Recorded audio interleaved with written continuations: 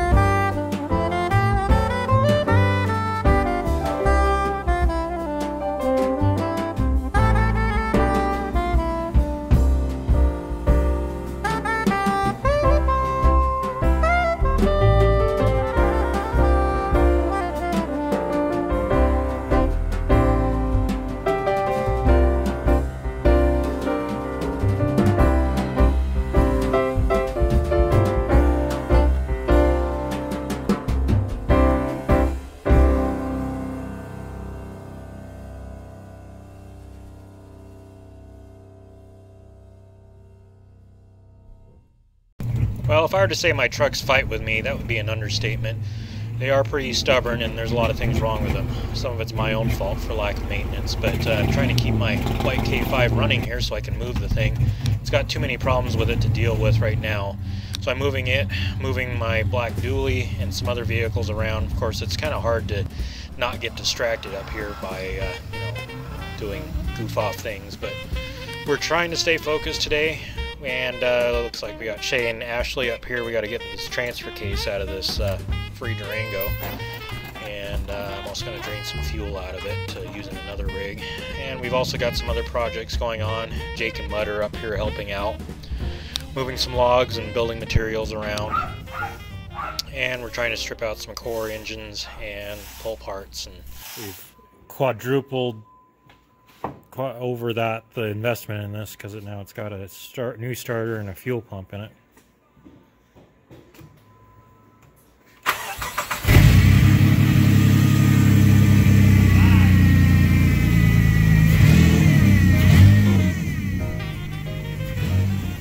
Seems like as quickly as we can bring another new rig up here to life, one of the old ones dies. Kind of like this Metro.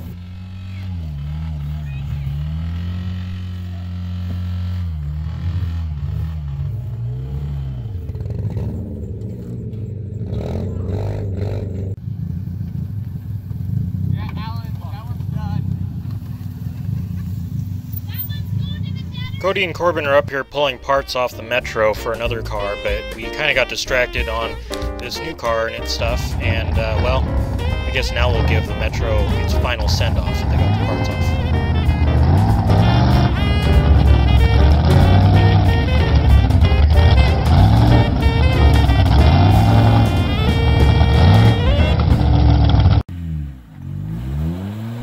It's beginning to look a lot like plow truck season. And we've got a lot of plow trucks that need a lot of attention here. As it turns out, Ricky has this Dodge with a plow on it, and long story short, I need the blade set up off of it to work with my other truck, and we got to move it into the shop, so we're using Cody's Subaru right now to get it moved. Whoa! Good thing we have the original one. Bro. When that? That's not supposed to happen. I'm gonna hook the clevis up to the other side and break it off. It's coming off. All I said, just smash the pedal. I'm not gonna.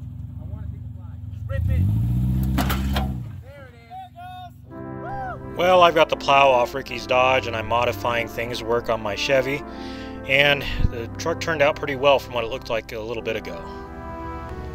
So I've been trying to leave this lot for at least 5 to 7 minutes now. There's been no gaps in traffic that... actually, there have been a few gaps that I've noticed up there that I could fit through. But as soon as I see a gap up there, traffic here stops or slows down to the point to where that gap is gone by the time I have my opportunity to leave. So I may be here for a while. Granted, I do have a plow, and I could probably force my way into traffic, but that's probably not the legal or right thing to do. And now there's pedestrians crossing. Everything's working well on the truck except the fact that it has death wobble too, unfortunately. Luckily, Skip got the motor in the yellow plow truck, and it's working well. Still got a few loose ends to tie up on it, but at least it moves some snow. And also working on one of his customers' trucks here, another plow truck, trying to get a motor swapped in. We're trying to pull a motor out of another truck. Jordan's helping out, getting started on my tan truck's new motor.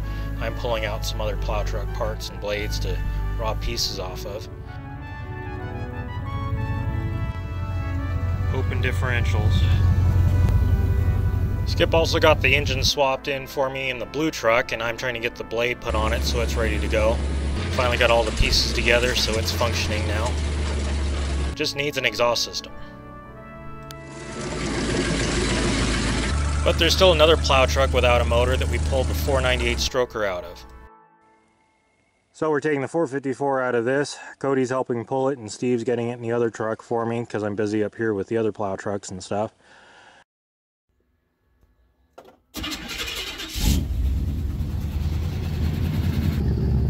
So, an ex-Christmas Suburban donated its engine to one of the plow trucks. And it's just a stock TBI 454. It's nowhere near the 498 aluminum-headed stroker that was in this truck, but it still runs fairly decent. And it sounds good, too. Still got the headers and the dual exhaust system that was with the other engine.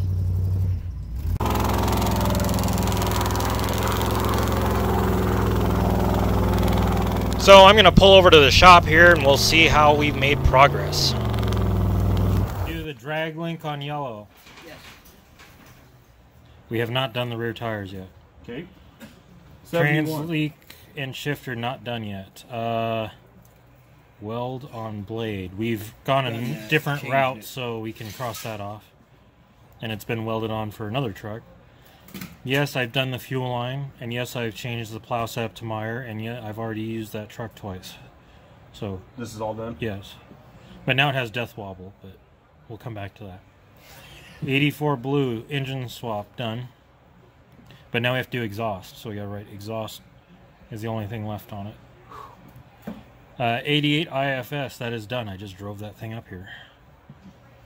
That's all done? Yep. There's yours. Oh my god. I've done the master cylinder, so you can cross that off. Bleed brake still needs to be done, and the rest needs to be done. Tan 83, still waiting on that. And the other one, and the original 87 is not going to happen until the next decade. And now, then we can add the new plow truck that I've created in my mind. This is terrible because I don't spell very good. I'll do it later. And while we're at it, we might as well pull the other plow truck parts for future plow trucks.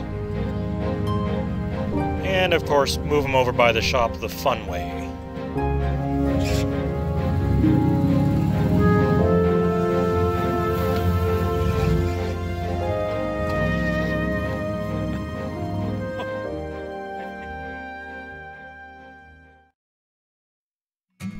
"'Twas a night before Christmas, and into my house came in stumbling someone to lay on my couch. The cats to watch over this one who'd been stuck till morning when we'd wake to recover his truck." So we're on our way, try to rescue Steven's truck that's somewhere up there. Of course, this won't drive down the road because of death wobble and other issues. It's not licensed. So we had to take the X498 stroker plow truck, which now is a 454 on my other white Suburban, tow up here, unhook, and we're going to drive the rest of the way in. We're off the main road, which is good because this has a lot of play in the steering and it's not licensed and stuff.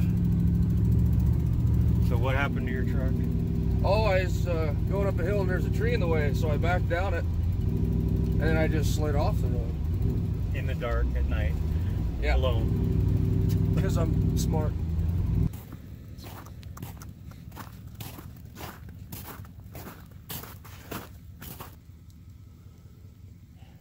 Yeah, at least I can't go far, so that's a plus about the situation. So what we're going to do is secure the front to a tree so I can't go down more. I'm going to try to pull from behind and see what we can do. Probably run a snatch block to the base of one of those trees and try to pull that way. We're going to run a snatch block to the base of that tree, hook to the downhill side of the receiver on the Ford. And hopefully the front cable will keep the front end from going over, and this will pull it back and up, because we don't have any other trees further on the uphill side we can reach. Just reverse, but don't spin the tires. Just kind of let it idle, creep back.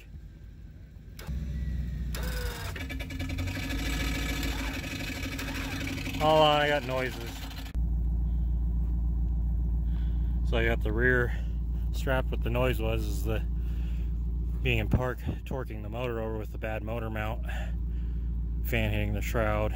So I'm gonna secure myself to a tree. And we also added a snatch block and doubled the pulling power in the back of the Ford.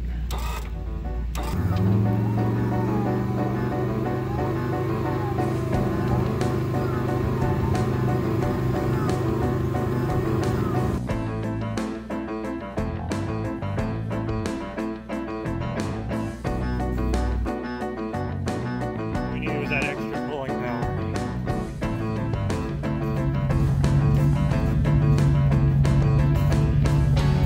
And the most important thing of this whole process was this front hookup to keep the front end from sliding over more. Otherwise, without this, the front end would have just slid over and the whole truck would have been off the bank. So it's really important to tie off the front.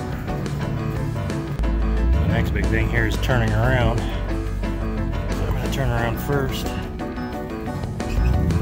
And we'll see if he can make a 20-point turn around here too.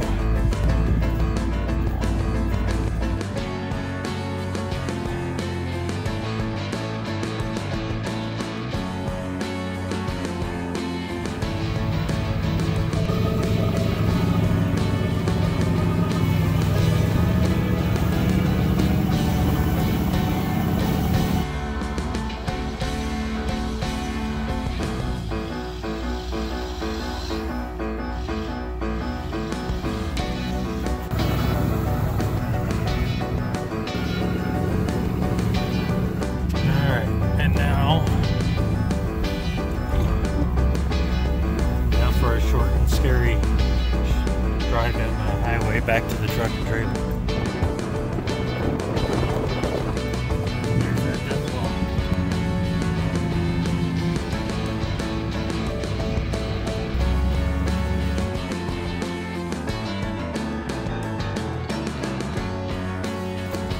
The only thing bent is it's the drag link.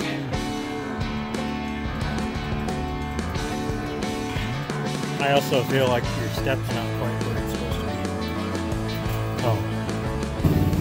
Let's head back home now and take a look at another type of truck.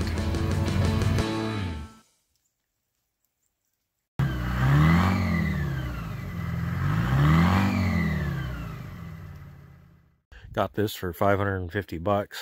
It's got a 4-cylinder Detroit, 2.5-ton Rockwell top loader axles. Basically has no functional brakes. It does feel like the brakes that are on it are sticking.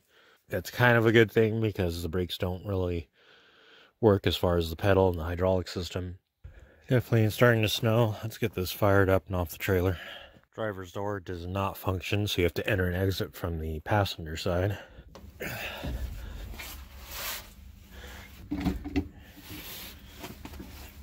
Nice custom key here.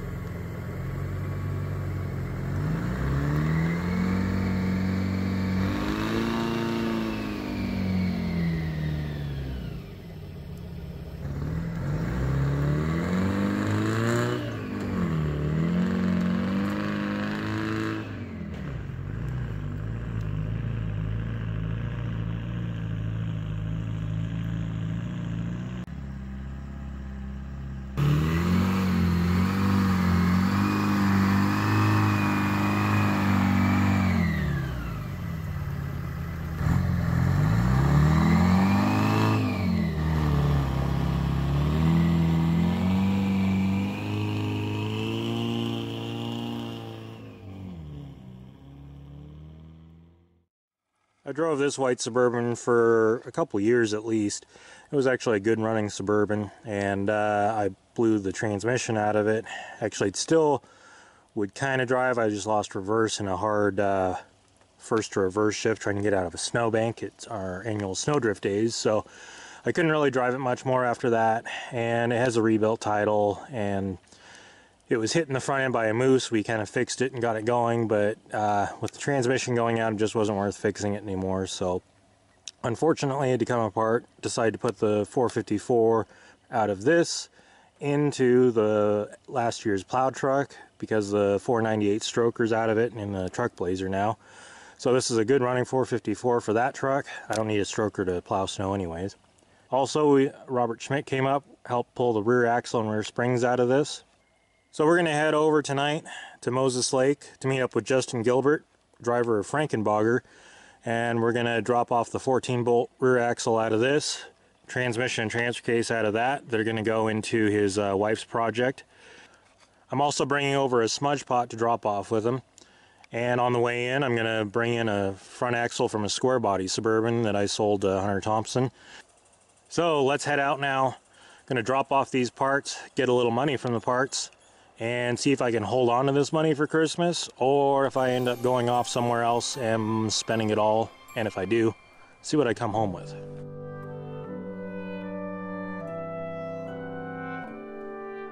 So I continued on my way across the state pursuing an ad for a Suburban I found north of Seattle.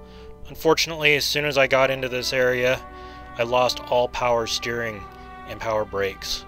Not sure what the problem is, but I'm picking up the Suburban now. I'm assuming my power steering pump went out, but there's nothing I can do about it now. 5:58 a.m. and traffic's already horrible. I got through the worst traffic, but I still have no tools with me and no parts stores are open, so I'm just going to take it slow and easy and get as far as I can. Well, according to the little computer, which is usually pretty accurate in this truck, I had 121 miles left to go, 80 miles to where I was going to try to get fuel. Now the fuel light's on and I have 44 miles left to go 60 miles. That doesn't add up.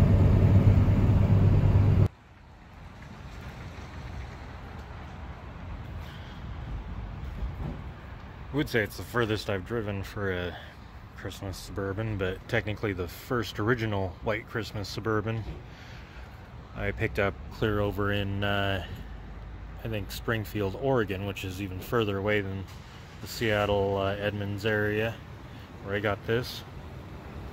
And I drove that far for that one because it was a deal. I made some other deals along the way and it had a winch. Well, this one's got a winch too. It's just hidden. It's kind of neat. Well, made it with a few miles to spare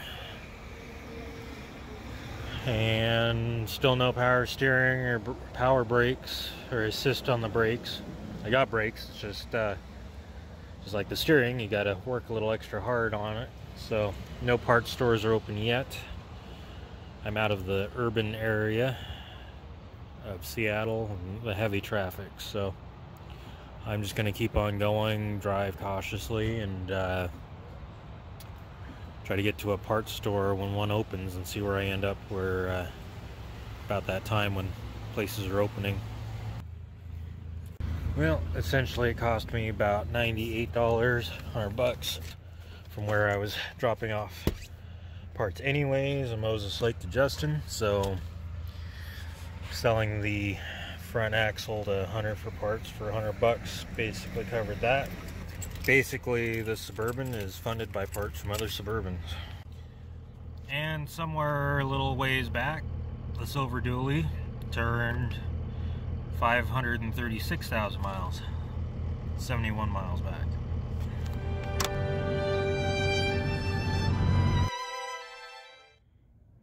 Pretty much just drove the rest of the way with no power steering. Got back to Spokane. Trying to take some things out of that garage to the other one. So loaded a few more things up. Trying to make space in there to bring a truck down and park it in there. Stopped to use the bathroom and we'll continue on the way all the way home. So I made it home.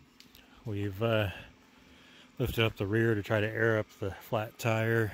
Taking the battery out of the van. See if it'll fire up. Or mud. We'll try to see if it'll fire up if he doesn't fall off the trailer. It's probably been sitting for over a year. For a second, a couple times. So we had to add a little bit of fuel that got drained out of the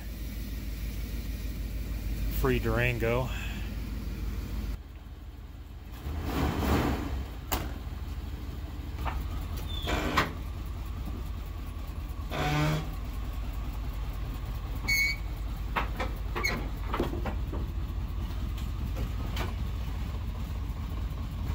Let's try out the winch. It's doing something.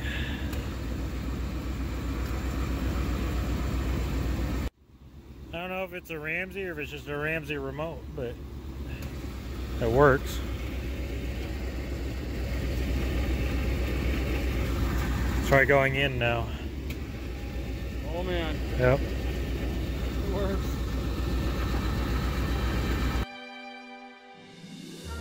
Well, I was starting to get a little worried there about finding a white Suburban before this year's Christmas, but I found one. I had to go a little farther than normal and had some problems along the way, but I'm back and we've got our Suburban. Now to learn a little bit more about what's wrong with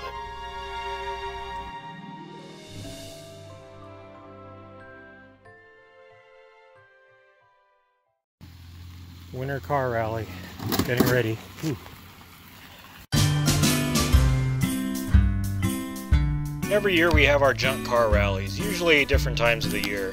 Sometimes we do it in Christmas too, and we will this year just because we picked up a couple new ones.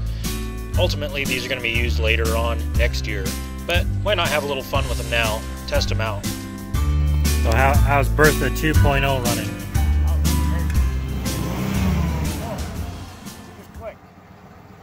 Clicked? They're not moving. This thing was knocking really loud and there was no oil in it. We dumped used ATF in it there. Put some used antifreeze in it and now some used oil because, as my saying goes, used oil is better than no oil. We already found a 671 blower in the trunk and Cadillac hubcaps.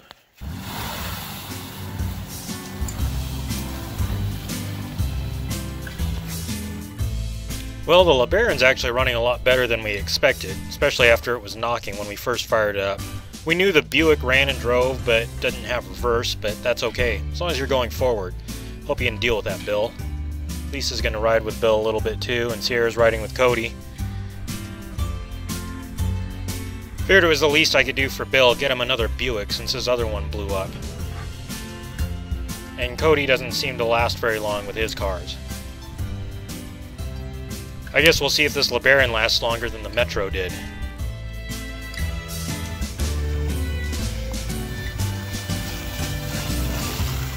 Tires might need air. There's a lot of weird noises coming from this.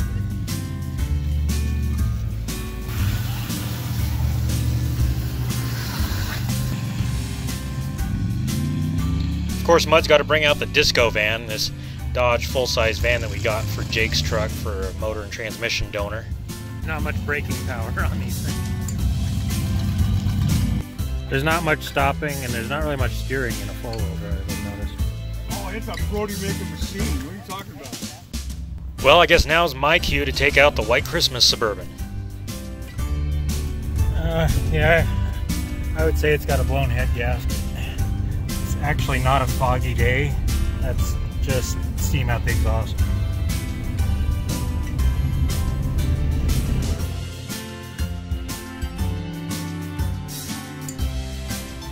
Yeah, definitely blown head gasket. Well, unfortunately that puts a damper on my White Suburban Christmas, but looks like these other rally rigs are running pretty decent.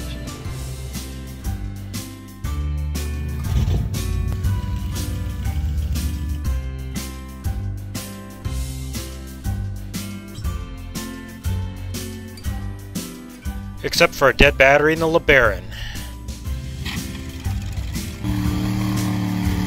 So Mud's gonna push it back to the shop.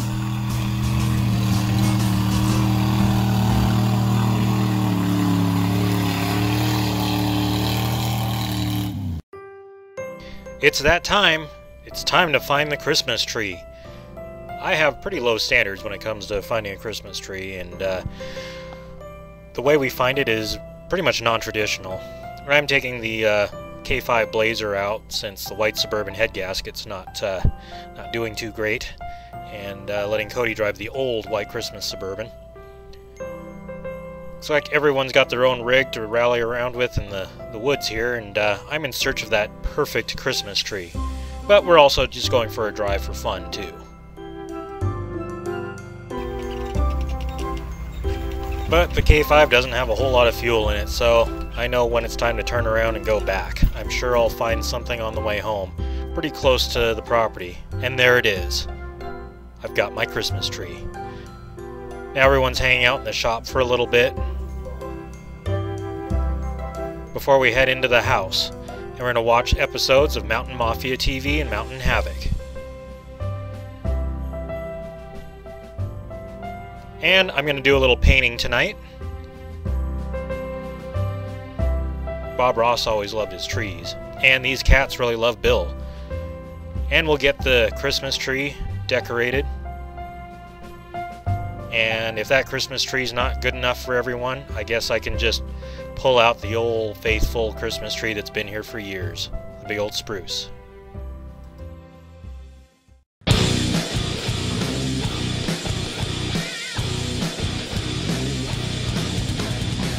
Well, today Fred's out in the Sniper, freshly back from Spinny Bent Fab, and it's ready to go. It's really been kind of highly untested. They've had a few little setbacks here and there trying to get everything just right, but it's ready to go now. And Fred's just giving a little test run. It's got a 632 in it, and that means there are two 632 big blocks on the property now. I've got the 632 in Carnage, although unfortunately at Moyer and at Mountain Mafia last I kind of toasted the transmission. It still does move, but it only had first gear then, and the truck Blazer has got the 498 out of the plow truck, and it's running okay, but I had a few problems with it too the last time I drove it. It's not hitting on all 8 cylinders anymore. But both mega trucks are here on the property, and so is Fred's. So maybe we'll do a little racing later.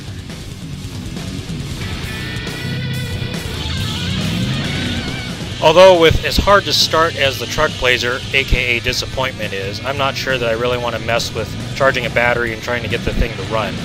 But Carnage does run, and it still kind of moves. So we'll see how I'm feeling here in a few moments. I know with Fred out there ripping around with the mega trucks, it's making me want to as well. Let's talk to Fred real quick about what the Sniper is. It is an Avalanche Engineering 4-seat sniper buggy. Then Ben redid it, and the motor is a 632, and we got the BKT tires that have traction like none other, and even in slippery snow like this, they're just digging in and climbing. Really impressed with them. Yeah, it's alive again, and it's stronger than ever before, and I'm ready to get out there and start playing and having a good time.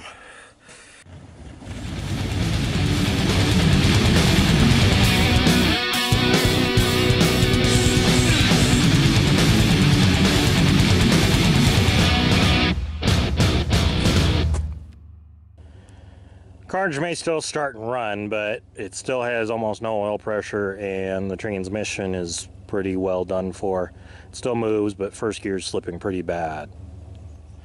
But I do have a Mega up here that runs, drives, shifts through all the gears on 2.5 ton Rockwells.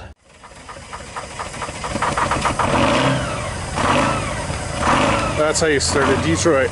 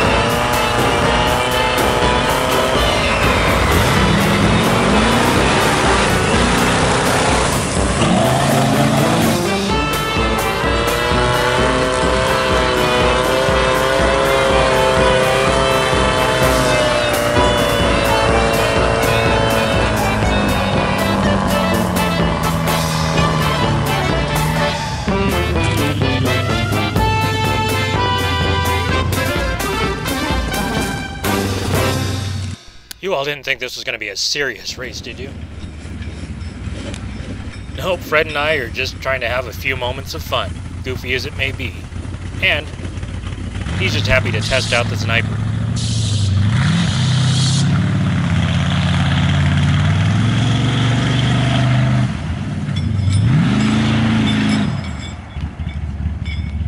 All I know is that it rocks, it's fun, I'm loving it, and I'm looking forward to getting to know her a little better.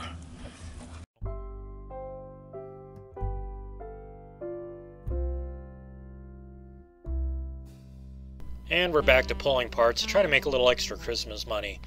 One of the parts is his 14-bolt rear axle out of last year's parts plow pickup. And also checking all the fluids in the Dodge, running Chelsea's 4Runner in, and then running to the Tri-Cities. Make a long story less long, I pull in here to use the restroom and grab something quick to eat. Well, quick to eat didn't happen very quick because I came out, went to start this up, it wouldn't even turn over enough to fire, like the battery was low or nearly dead, which didn't make any sense. I tried jumping it off my spare battery, one of my spare batteries, nothing, same result. This girl in a utility bed Chevy pickup that just happened to drive by that was attractive offered a jump start, so I accepted, and we tried to jump start it, and it would crank over barely, like it was starting to crank over, and then it would act like the battery was dead again and just drawing too much juice. I'm like, what the heck?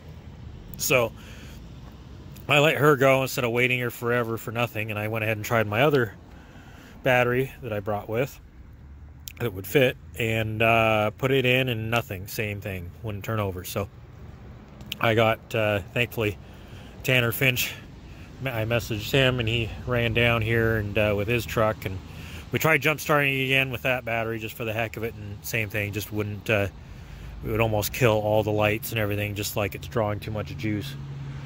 And we used his truck to pull start me. It didn't really kick off right away. It was acting like something was dragging real bad, and I tried a higher gear. It kicked over enough to get it running, and then we heard some weird rattling noise.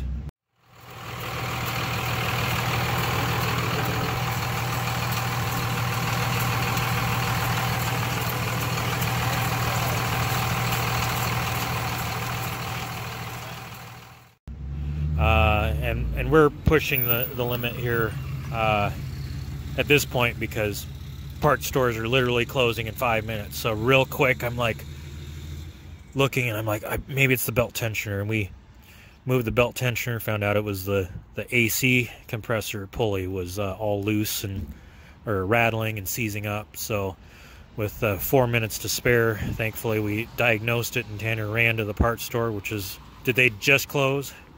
Yeah, I was knocking on the door. He had to knock on the door to get in to get the right belt, because we tried rerouting the AC belt to that pattern, and the belt was way too long, so it was a very quick diagnosis. Okay, let's get another belt. So he just took off as quick as he could, barely got there in time, got the right belt. Thankfully they had that in stock. Now we're going to put it on and see if it'll fire, because I took that belt off and it fires right up freely. So hopefully that's the problem.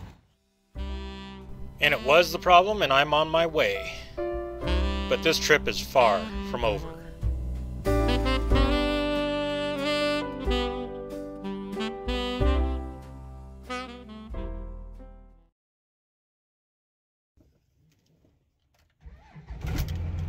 Oh, look at that.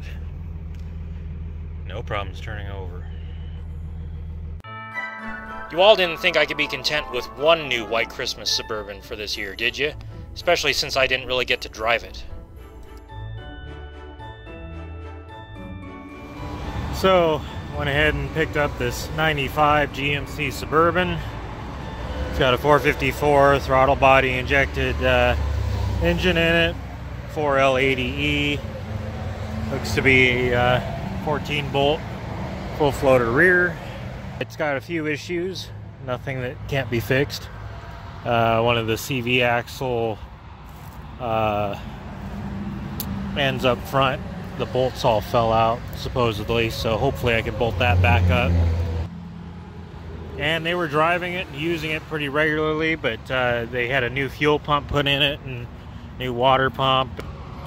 After they got it back, for whatever reason, it was once it gets warm, it tries to stall out at an idle, or it won't keep running unless you stay on the throttle. So might be a sensor or something like that. Oh, there's a train there. That was fast. Anyways, there's the CV axle that needs to be bolted back up. Looks like the boot on it shot though. But I've got the other part Suburban up there. Maybe we can rob parts off of it. So actually sounds pretty good. It's got a, is it a MagnaFlow or something? Single muffler under it. Anyways, so that's week number 2, Christmas Suburban 2 from Longview, Washington. So now that we got the second white Christmas Suburban, it's time to head back home with it.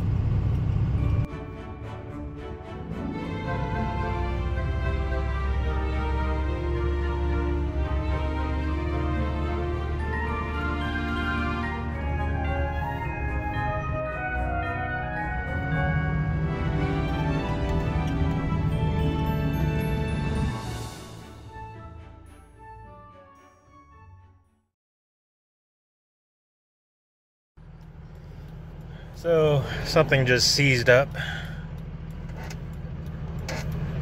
Not really sure what it is. Maybe the transmission. I thought I felt something a little weird going down the highway, so I slowed down a bit. I didn't feel it. I thought, well, kind of felt a couple wind gusts, so I thought, well, maybe it's just the gust of wind came up and that's what I felt, but it kind of felt like it was in the drivetrains, so I kept on going. Then all of a sudden I got something real bad, some grinding going on, and pushed the clutch in, tried to slow down, got over just in time to roll to a stop here, and it literally like locked up right here. The only drivetrain component I have not checked recently is the transmission, and something doesn't feel right in the shifter anymore. And there's some noises when I let the clutch out, just sitting there in neutral. So transmission was one of the main reasons I bought this truck, the MV5600. But I didn't check the fluid on it. So maybe it ran out of fluid and I've toasted a very expensive transmission. With the idea of unloading the Suburban so I can drive it, I'm not really comfortable driving all the way home trying to tow a 1-ton dually on this heavy trailer with a 3/4 ton Suburban that I've never driven before. But I can't even really drive this at all down the road because I just remembered this CV axle is just hanging there because the bolts are missing. And it's not that I need the CV axle or 4-wheel drive to move it. It's the fact that the hub is always spinning, so the CV axle is constantly spinning. That's why that boot is all tore up, because they were driving it around locally with that spinning, and I can't go down the highway with that just rotating at highway speeds. I don't have bolts. I have them at home on a parts rig. So the only thing I can think of is taking half the bolts off of the other side CV axle, which I think they're held on by 6. If I take 3 out of this, put 3 in that, that'll at least hold it in place and let it spin where it's not rattling around and dragging on things. And then I can drive the Suburban, I hope. But I still need to figure out if I can get possibly someone else to come hook onto the trailer and get the Dodge on the trailer. Something did seize up, but I was also driving at freeway speeds, so if this was out of fluid, it was really hot. I'm crossing my fingers that maybe if I can get some sort of fluid brought here, dump into the transmission, and now that it's cooled off, it may or may not be seized up. I don't know still. If it's not seized up from the heat, and now that it's cooled and I got some fluid in it, obviously it's still toast, but hopefully I'm hoping that's enough that I can put it in a gear and freely drive it onto the trailer if I can get to that point. But there's a lot of what ifs, and I'm taking a big gamble here. I don't know if I'm going to be able to make this all work with what I have, but we'll give it a shot. That's to be continued.